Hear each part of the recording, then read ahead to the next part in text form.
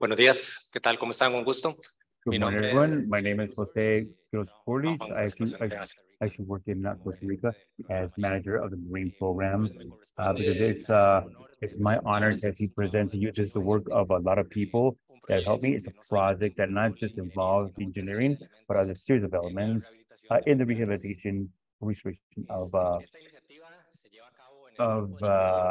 these plants. In Icoya, in the west part of Costa Rica, the Gulf of Icoya is one of the with the largest mangrove areas in the country, and these sites that we work on the process of restoration. It's the Estero Punta Arenas and the area, and the Níspero wetlands specifically. There you go. Specifically in Punta Arenas, it's a wild area that's protected for about 3,700 hectares of mangroves. For those of you who know this, it's a great intervention of human activities around these mangroves. So previously, we actually carried out an identification. We did analysis through a collaboration with the Kati people of the loss of mangroves from about 50 years ago up to this date, which we see in this yellow and red colors. With this, we actually assess potentially exactly what can be sites for the rehabilitation of this ecosystem, which are the numbers you actually see in the screen. And through the analysis of the field, we actually define two specific sites, which is the one that says 2 and 3, or identify 2 and 3. So you might hear me say site 2 or 3, and that's how we actually know these rehabilitation sites. And the factors of degradation in general are actually quite broad. Unfortunately, in Punta Arenas, agriculture, urban development, and agriculture, the extension of agriculture is precisely the issue that we had in the loss of mangrove. If you see, there's the mangrove, this is where they can burn, and this is a sugarcane plantation. So this is the place that was identified as site number 2. We can see this, we can see forest over here, forest, which is the mangrove, and we still, it has like a notch, and this notch a mangrove that was lost to cultivate a sugarcane. This is the river in Brenes, and this is how it's seen. There's other sugarcane, and there's the river, you can see the mangroves at the very and there's the second site is even larger. So the area of over 200 hectares that was actually lost. Matter of fact, it was you were sit over here, and about 45 or 40, 30 years ago, there was a huge mangrove area, and we can see right now is this sugarcane.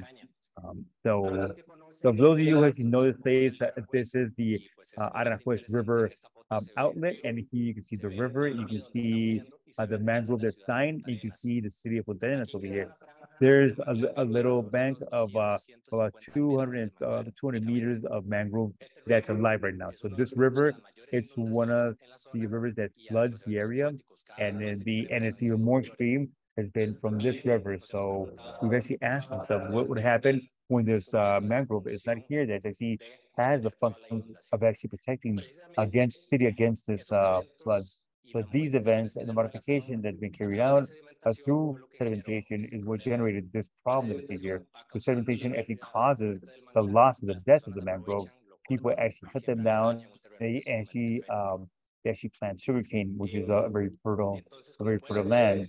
So as you can see, just imagine like a place like this, you simply can't do, you can't plant. It's not possible to actually plant the seedlings, and it is extremely modified. That's why we start to actually providing and rehabilitate the conditions that at what moment were actually a mangrove ecosystem. And this is precisely the word. If I actually manage to go to the next slide. We go on to the next slide, please.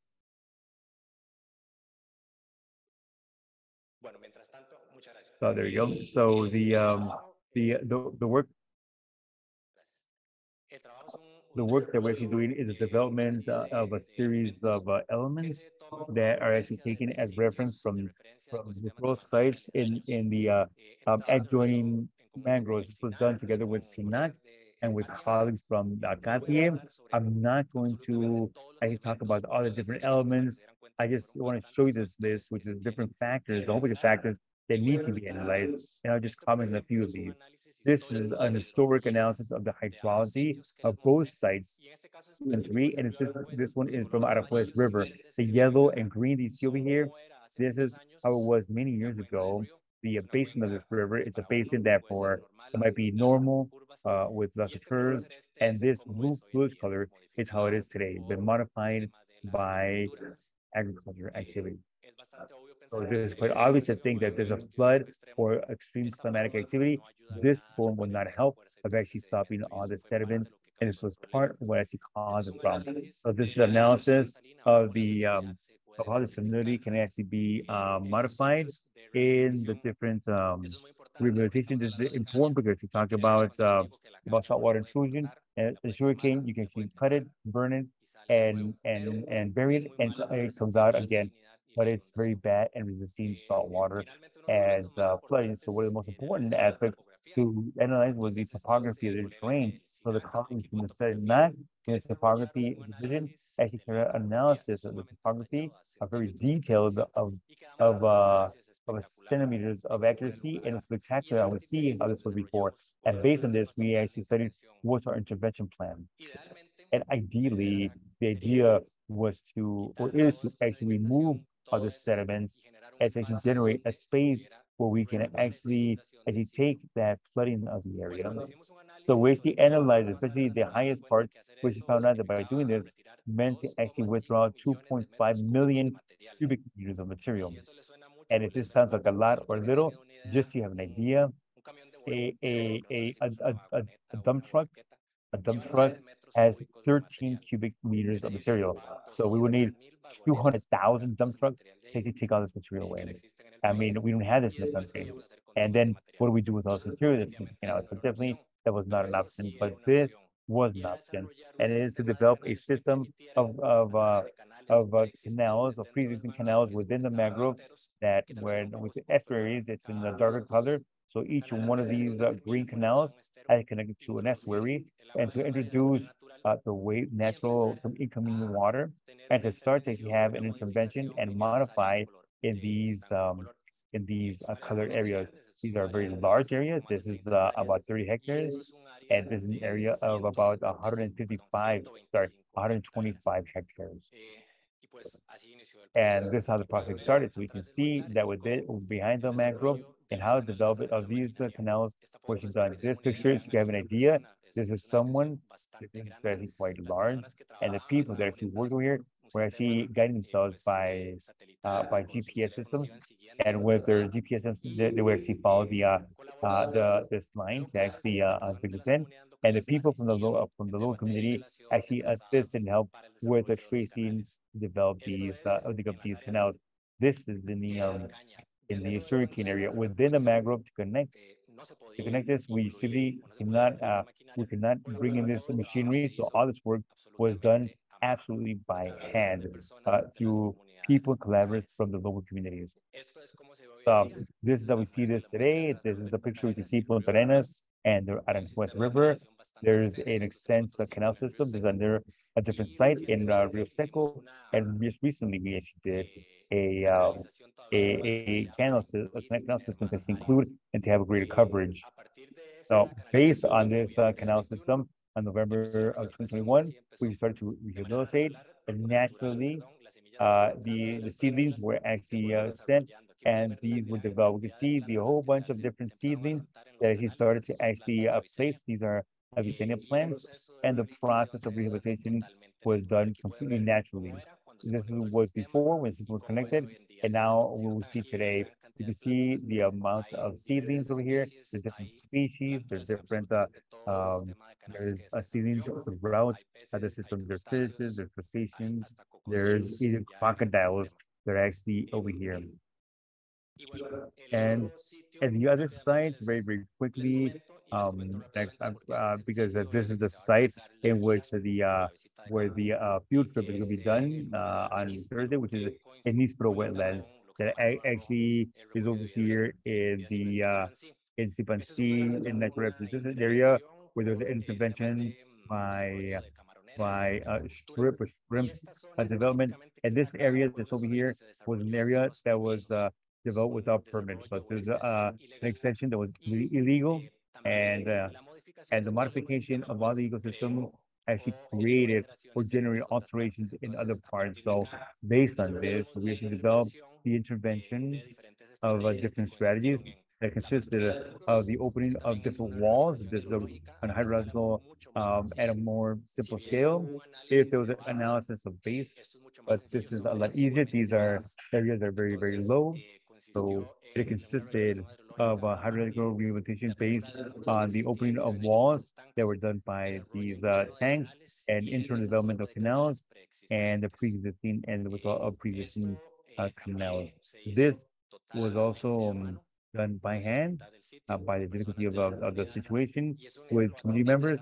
And this is very interesting. You'll see that this picture actually shows the conditions that they actually have to work in. It's completely compacted, the full salt. These plants you see over here would have for many years when the sites were abandoned. And when you go over there, you are going to be fully muddy. There's the salt, and the plants would be a lot larger. So this was interesting work because we actually developed this through the collaboration of a women's association, and the conservation of the Gulf of Nicoya. So the women are actually led this effort, and this was done in collaboration with fishermen from the Nisper community, which is quite interesting. You can just imagine that many of these communities, this work is source of employment is very difficult, they're very complicated. So this is a quick overview of the results. It was about more 30 kilometers of canals that almost 50 kilometers, I'm sorry, almost 12 kilometers were dug up by hand. And the results actually mentioned was very important because I actually want to mention that this is the work of Jorge Pineda, where he actually analyzed how this change of mangrove ecosystems towards agriculture, you lose about 73% of the accumulation of carbon. And he actually analyzes how this carbon starts to improve this rate, at least in sediment when there's a restoration process. And we see here to the right is a model of what the sites as he mentioned. We see at the very beginning, there is a recovery of this accumulation and how the ecosystem actually be improved. We see that there's a better accumulation of material. So this is actually shown in a national process of monitoring, as part of the national protocol process, and includes a series of supplies for the participators monitoring of the community. To conclude, I just want to say that this process actually taught us that coordination is critical with all these institutions and different stakeholders. The involvement of people in the community is critical as well. It's very interesting to see exactly how people that over 30 years ago, if you worked in development of these tanks, today they can use that knowledge to rehabilitate this mangrove. So I truly believe that this has been this was the process and the largest project of restoration of mangroves over here. And very interesting experiment. We know that it actually works, and we actually need definitely the support to actually replicate this project or this type of initiative. This just started. The monitoring and maintenance is essential, and we continue to do this. I know I was very quick. There's a lot of things that I want to say, but any questions, please let me know. Thank you so much.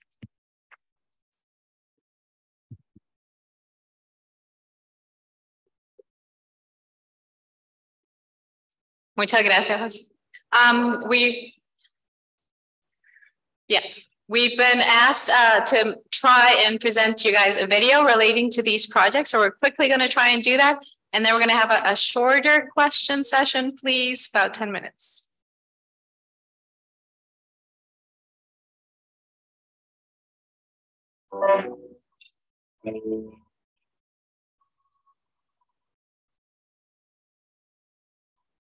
La gente piensa que restaurar manglares es como un bosque de las casas. Tiene que entender que la restauración de manglares tiene que ver con la restauración de algunas condiciones previas para que se dé el establecimiento de manglares.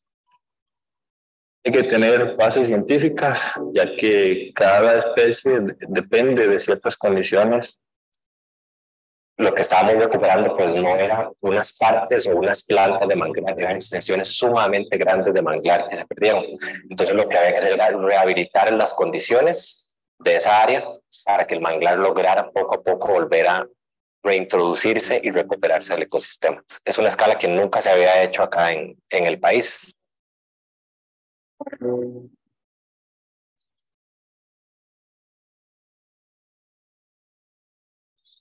En este sitio que estamos no se puede hacer una reforestación porque las condiciones del suelo no lo permiten, son suelos compactados, el agua todavía no ingresa, entonces si sembramos una plántula de mangle se nos va a morir.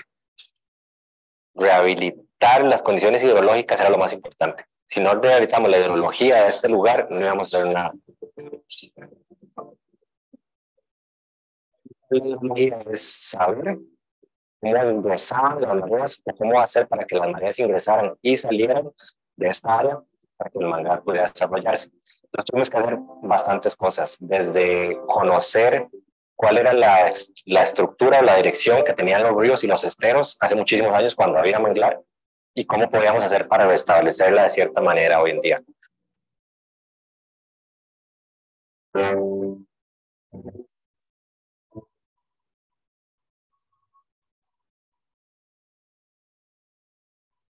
La gente piensa que restaurar manglares es como un bosque de tierras altas. Tiene que entender que la restauración de manglares tiene que ver con la restauración de algunas condiciones previas para que se dé el establecimiento de manglar.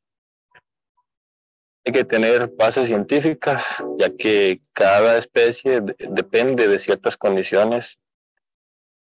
Lo que estábamos recuperando pues no eran unas partes o unas plantas de manglar, eran extensiones sumamente grandes de manglar que se perdieron. Entonces lo que había que hacer era rehabilitar las condiciones de esa área para que el manglar lograra poco a poco volver a reintroducirse y recuperarse del ecosistema. Es una escala que nunca se había hecho acá en el país.